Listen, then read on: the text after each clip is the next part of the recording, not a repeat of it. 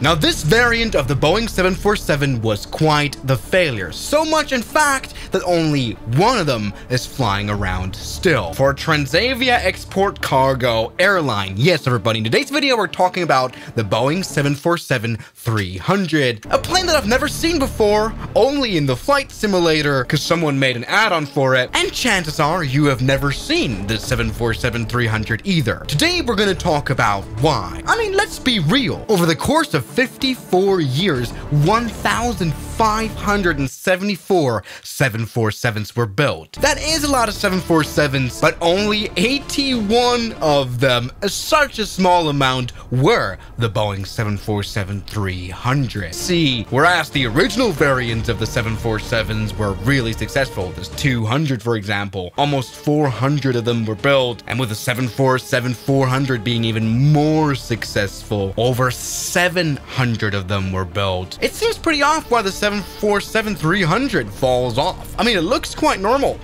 In fact, I wouldn't even be able to properly tell that this is a 747-300. Most people don't really even know about its existence.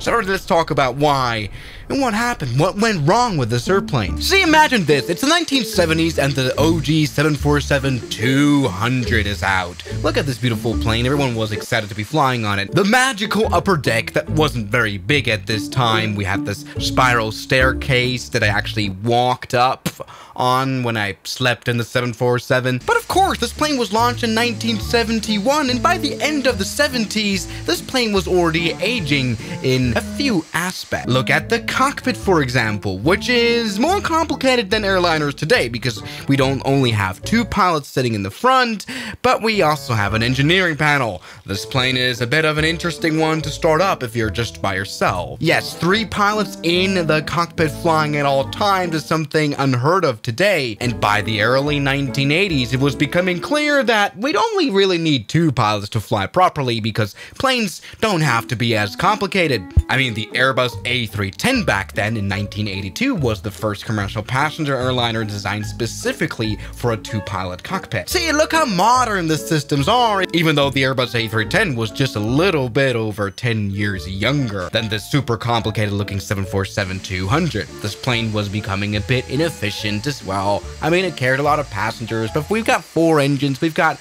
wings from a different time. They don't really flex a lot at all. So it was about time that Boeing did an upgrade to, once again, the 747-300. And that's what Boeing did. In 1983, they launched this new 747-300, much improved. But the problem is that this plane didn't really fix any issues at all. As you can notably tell, this airplane is of course longer. It had an extended upper deck. That would finally mean that we could actually put passengers properly in there. This upper deck is 7 meters longer than the 747-200 upper deck.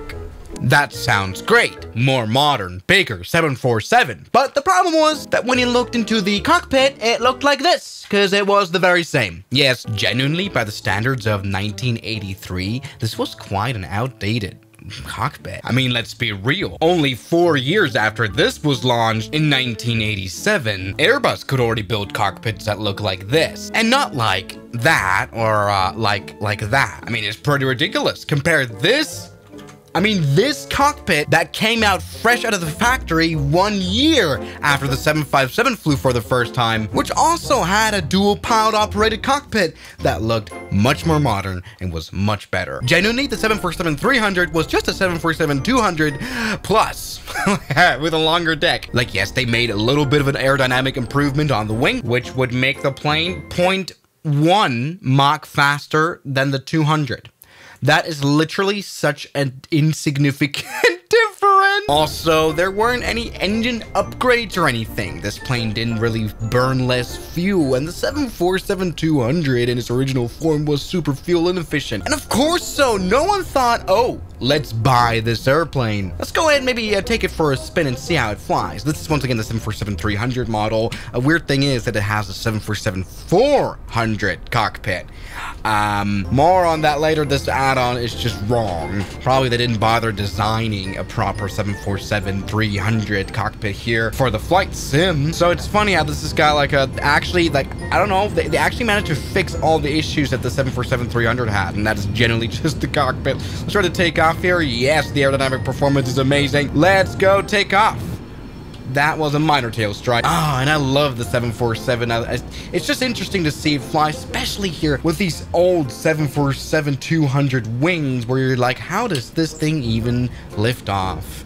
And there we go, landing gear up. Yeah, this plane, I don't even know what Boeing was really thinking of this. Obviously, they didn't really spend a lot of money in developing the plane because it was basically the same as the old one. I think the biggest issue is that just 2 years after the 747-300 was delivered, Boeing already announced the 747-400, which obviously had all the improvements the 747 needed. New wings, new engine, new everything, while retaining the bigger upper deck. It also had, like, actually this cockpit that we see right here, which actually makes sense for the time. Look, 2-pound operation. Look at the very good overhead panel that isn't completely ass. Generally, the announcement situation of Boeing back then was kind of like Apple if they were to announce the iPhone 17 in 1 year, and then half a year later, they bring out the 17S that had a slightly better camera while genuinely being the same as the iPhone 17, and then half a year later they come up with the iPhone 18, which is completely just everything better and everything fixed. Like, who would buy the 17S?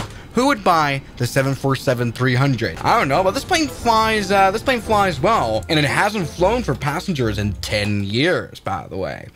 Now, let's see what this plane can do. You know what? Since the 747-300 was just a stretched version of the 200 with the same engines practically, I expect this plane to be quite a bad performer. This is like building a bigger car but using the same engine. Maybe, okay, that's a very far stretch. Definitely not part of the reason why this airplane was only built like 80 times. Let's go full power here in the weirdly mixed up variant of the 747-300 that doesn't make any sense. Come on, you can do it. Let's try it. Yes, there we go. Look at that. We can take off from a 1,000-meter long runway. Barely. That hasn't really worked. Let's go to try to land it. This is a 1,000-meter long runway, and you know what? Maybe we can try to land it smoothly. I mean, something that I like about these, I mean, look at this. We can bring out the flaps to like, what, 40 degrees on this. This is a pretty insane angle of flaps. Look at the tilted landing gear. We can maybe even do a smooth landing and still stop. So let's go ahead and try if we can see if we can pull it off. Come on. 50, 40, 30, 20, 10. Yes. No. No. Oh God, that was not good. All right, let's see extreme stopping performance test. Yes, full power to the reverse thrust. Put all for everything. Yes, get this airplane to a halt. Oh wow, this stops really quickly. That's pretty insane. Like, I know our brakes are on fire, but we didn't even like use all the runway to brake. Wow. You know what? This makes me think the flight model isn't very trustable. I mean, look at the cockpit. It's not. Doesn't even make sense. Oh my God, this is gonna be an extremely hard landing. I'm sorry. I'm sorry, it's 747. You can do it. You can do it. You can do it. You can do it. You can't. It's probably the dumbest experiment ever. Okay. You know what? This might be the real reason why the 747-300 failed. Couldn't land on the shortest runway in the world. Somebody, what a shame this airplane failed. I genuinely don't really know why Boeing bothered to make it in the first place. It didn't really have a place. So, what a poor thing, the 747-300. So, thank you guys so much for watching this video, and I'll see you guys tomorrow as always. Good night. And a special thanks goes out to my members, my supporters. Guns Killer, R27, James Duram, That Dude, Anime Gods of Gaming, Derek, Insider Plane, Nishijitsu Finder, Professional Jamal, Ryland Williams, and New the York. You've got beautiful names.